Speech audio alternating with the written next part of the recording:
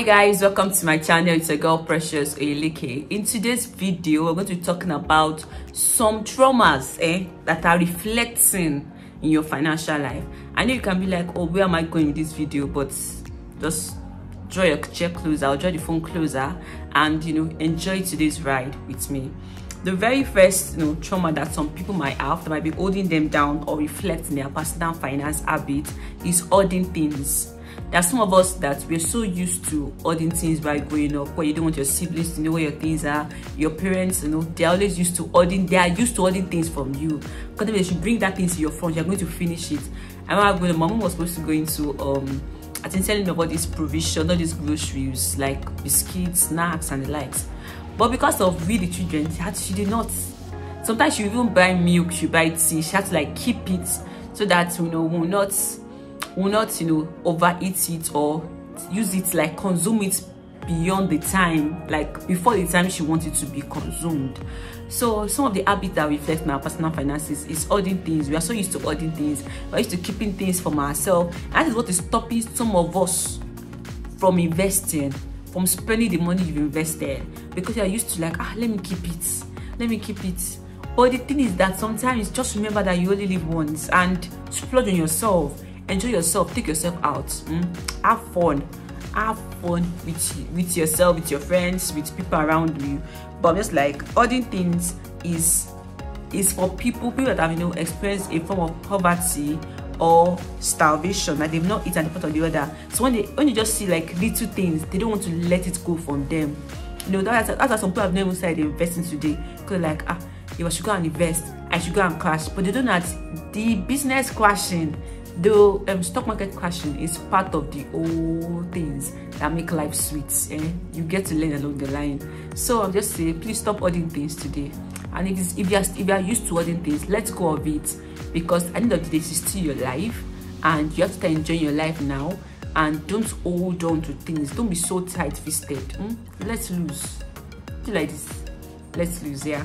So the second thing is that for some of us, it is buying more than you can eat or buying more than you need. That is a very bad habit that some people have grown up with. It's not bad, but it's not when they were growing up at the time. They are not used to always having everything. So when they have it, they always try to overbuy it. Or they're like, when I grow up, I'm going to consume that thing. I'm going to so much eat that thing. I remember at the time when I was growing up, I used to take a lot of ice cream. So in the year 2020, I can say like every Sunday, I consumed ice cream to the extent that I had it with my chocolate. I consumed a lot. But now I know that my health is so important to me. I cannot be consuming that thing too much, because if I should consume it so much, it reflects my body. So I would say, buying everything you want because of the fact that, when you were growing up, you are not used to having it. Yes, it is good. But some of the things that we are buying are shoes. Some of the things we are buying are clothes. So you have a lot of clothes in your wardrobe. You have a lot of shoes on your shoe rack.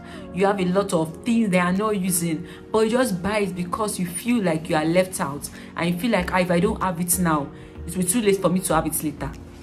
It's not too late. But please, don't do that. Let's go of that habit. Let's go of that attitude now. So that these people they're always constantly scared that, if I don't buy it now, when will I enjoy it? It is that you have forever on the future. You have forever ahead of you. So don't always have the need or the urge to always buy everything now. Take the day at a time. You have everything when you're supposed to have everything. And that thing is, some people are so used to hoarding out on investing in nice things for themselves. Someone like me. Sometimes I'm always like, if I should buy this thing. I just like calculating a lot. It's not good. It's not good. And that is an habit that I really want to let go of, because I'm always like, if I should buy this thing now, it's going to affect me.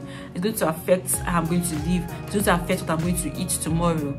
But the thing is, tomorrow will definitely take care of itself. That doesn't mean that you can't overspend on things. But really, tomorrow will take care of itself. So you always think that, I don't want to buy this thing now. I don't want to invest in this thing now. Some of you know that you really want to buy that pair of shoes. That's just going to like elevate your set of shoes that you want to buy. Now that one shoe is a great investment. That you should buy it now. You don't need to buy another shoe in the next 6 months to 1 year. But you're always afraid that if I should go and buy it, if I should buy it, how my pocket going to run dry? Whether you buy it, no buy it, you still just spending money in your pocket. So why don't you just invest it on something that you can see and you can appreciate for yourself and be like, yes, I'm so proud with what I bought. You know, these people are people that are constantly afraid of slipping back into poverty. So you necessarily restrict yourself. There is prudence, but there is extreme frugality. And people that are always like this, they're always scared in investing in good things for themselves because they're afraid that I should buy it now. If I should invest in it now, I'm be able to enjoy some things tomorrow. Please, sometimes don't calculate it.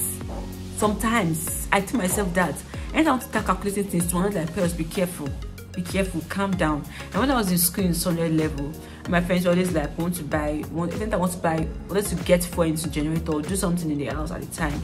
And I'm always like, if I should do it, it's going to affect, you know, the next thing I'm going to do. I'm not going to do that, then I'm not going to be able to transfer myself to school.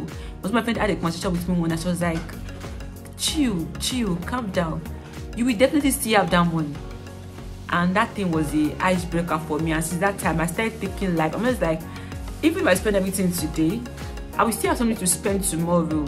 So why don't I just take it a step at a time? And another thing that I've also seen from people, because I got this post from Tosin last day. This is a credit going out to her because she was not inspired these conversations on traumas that people have not dealt with and is affecting their financial life. Another thing is that some people always, you know, always try to spend things so as to impress people. And I don't know who they are impressing. I call them my village people anyway. But like somebody is just like, let me buy this thing now. Let me spend it. I don't spend it. Like, really, calm down. Not always doing gish to impress people. You really don't have to impress. I know those people that maybe like people are always trying to, that people like that are always trying to impress. I put that maybe giving them trauma at one point or the other in their life, and they feel like if they should, you know, impress and let them see like, oh, I'm also doing it for myself, they will be happy for themselves. But really, you really don't have to. You really don't have to impress any woman being. They are not worth it. They are really not worth it, and you are worth more than enough. So you guys, if you have more things that you feel like people are dealing with and it's affecting their personal finances, do well to share it down below, and I'll do well to go through them. And as somebody else is going to go through them, I'm also going to like come out of that trauma and also like let loose of those things, because really you can come out of it and you can still have the best personal finances that you desire for yourself. I'll see you guys in the next one. Do well to like, share and subscribe.